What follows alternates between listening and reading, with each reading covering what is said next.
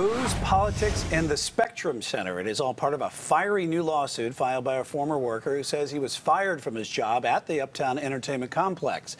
Fox 46 chief legal correspondent Seema Iyer live at the Spectrum Center tonight with a copy of the federal lawsuit. Seema, you spoke with that former Spectrum Center employee. What is he saying? Brian, when I sat down and talked to Tim Tarleton today, you could tell he was absolutely devastated. And frankly, he was embarrassed. He worked here for 4 years.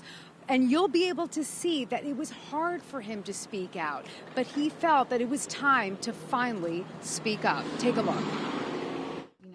He was warned what not to wear. You have been reported to have Trump shirts on during a Zoom call. Well, anyone who's been to those countries. And what not to watch. I was also warned that it probably wouldn't be a good idea for me to watch Fox News in my office. So it's not surprising Tim Tarleton worried about keeping his job as an engineering manager at the Spectrum Center. You have to watch what you say because there's so many people that are liberals that, you know, and there seems to be one set of rules to play by. Right here, this is called. Tim says he kept his beliefs to himself and his head down. Yet despite never having problems with job performance, Had always got raises and done good through the performance evaluations that they give yearly. he was fired. And for Tim, without any reason. Technically, I broke no rule, but I was told that I was fired for breaking a rule that is actually permitted in their handbook. Tim says he was fired for drinking a beer on a Zoom call from home on his day off. He says many people at work drank on the job,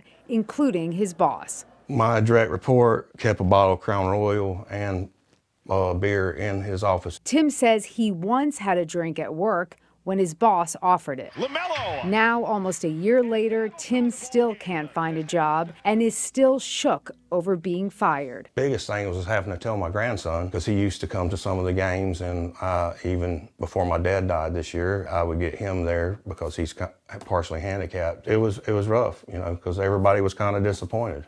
And it's embarrassing to tell your family this. So why is Tim now going public with this? People have to stand up for their rights. I mean, it's embarrassing, but I was like, you know, I'm not going to sit down and take this when I know what really happened here. So just to clarify for our viewers, the defendant in this lawsuit is the Charlotte Regional Visitors Authority, which manages the Spectrum Center for the city of Charlotte. And lawyers for the CRVA did give us a statement. CRVA is not able to comment on ongoing litigation to allow the legal process to move forward unimpeded.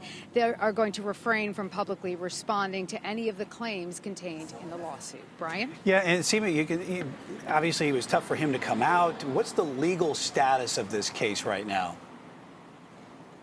Okay, so the lawsuit was just filed, so there still has to be time for the defense to reply. So we won't be going to court anytime soon. But Tim Tarleton is asking for damages in excess of $25,000. Now, I want everyone to keep in mind that he has not been able to find work since he was fired in August of 2020 in the middle of a global pandemic. Seema Iyer at the Spectrum Center. Guys, back to you. All right, a story we'll certainly keep following. Seema, thanks.